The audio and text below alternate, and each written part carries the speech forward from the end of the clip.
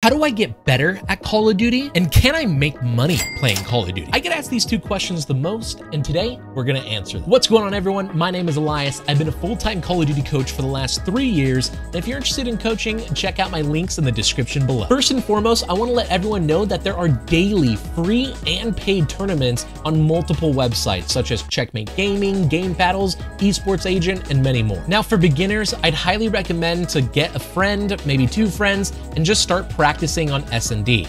There are free matches you can play to practice, but over time you can then start doing wagers, doing $1 wagers, $2 wagers, and then that can start turning into tournaments. And right now you can sign up, do a $1 wager, and you might be $1 richer today. Now, that being said, what's most important is recording your gameplay while playing these tournaments, because you get to learn the patterns of the enemies, you get to learn what everyone likes to do, and you get to also critique yourself and fix your mistake. In this video, I'm gonna be going round by round, telling you what you should be looking for during 2v2 S&D tournaments and how to adapt and play for the win. So in the very first round of S&D, it's hard to predict what the enemies are gonna do. So what me and my teammates said is, hey, let's just play together and we're gonna play trades. If they go B, we'll just simply play retake.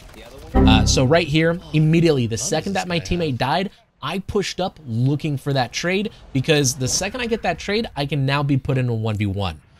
But I couldn't get that trade, and now we are already down 0-1. All right, moving on to round 2. There's 2 things you can do. You can either do the exact thing that the enemy just did, which would be 1 player on truck and 1 player playing on this right lane, or you could just try and do like a double man hit through A or something. Which right here, that's exactly what we did. Is I said, you know what? I'm gonna hold down the entire A cross and you go towards A. If I see an enemy cross, I want you to fly in and we'll play that 2v1. Thankfully, I actually get the kill and I didn't need to have my player push in. But that being said, the enemy is looking for a trade, and just like that, I out-trade the enemy.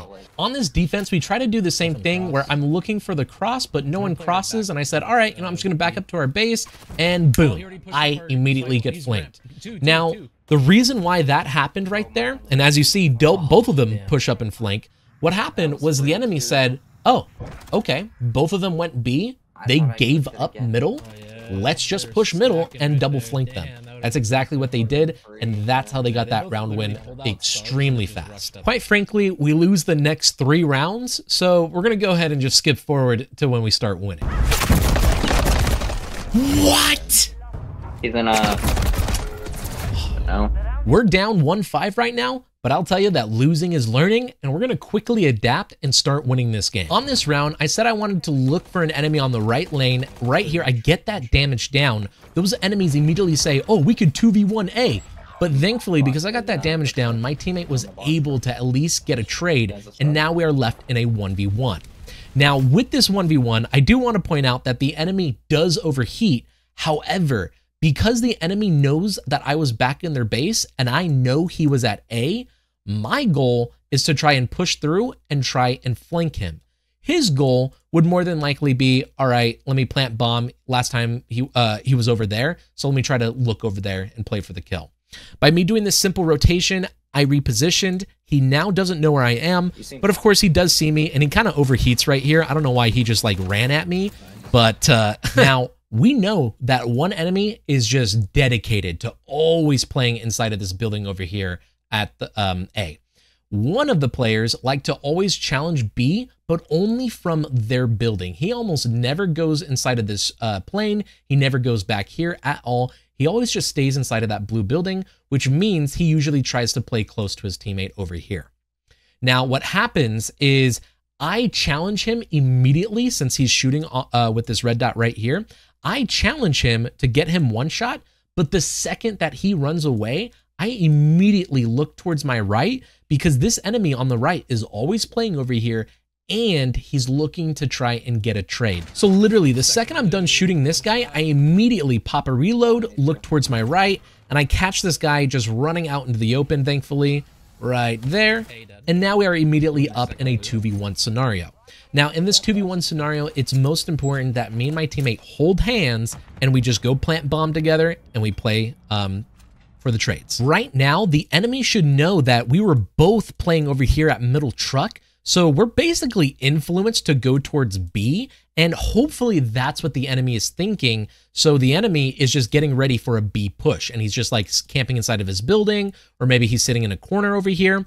And that's the exact reason why me and my teammate said, sweet, we got a kill. Now let's both go towards A, plant bomb, and in our post plant, we're gonna have a nice X setup where I'm gonna sit in a corner, watch my back, he's gonna sit in a corner, and we're gonna just hold the post plant site just like that.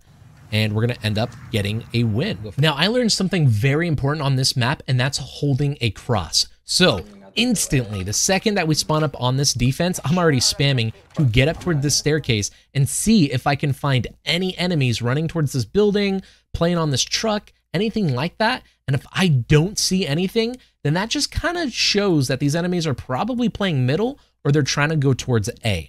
So once I don't see anything, I immediately back off and I try to go help my teammate middle map, because once again, we want to win these trades to at least be in a 1v1 scenario where we can win that. So right there, I saw the enemy in his far back base. I'm hoping he saw me cross A, and this is literally what I'm thinking. I'm hoping this enemy saw me right here. He saw me go towards the left, and now he's saying, oh, sweet, he just went towards the left, now let's go B. And that's actually why I start backing up and I start re-challenging this again. It's just to see if these guys do try and go B. But it turns out my teammate was middle plane. He saw the player at A. He got some damage down. And now I'm pushing up on this right lane once again, just trying to get to my teammate to help him and to see if this guy rotated back. But at this point, I don't see him rotating back at all. We're up in a 2v1. We just want to get close to each other, play for the trade. Right now, he has my back. He has A. I have all of B. And once again, this should be a very easy round win. I'm going to skip forward. He plants A bomb. Me and my teammate, we just pinch from both sides. So what happened was the enemy planted A. My teammate pushes from this side. I push from this side. And we have a natural pinch.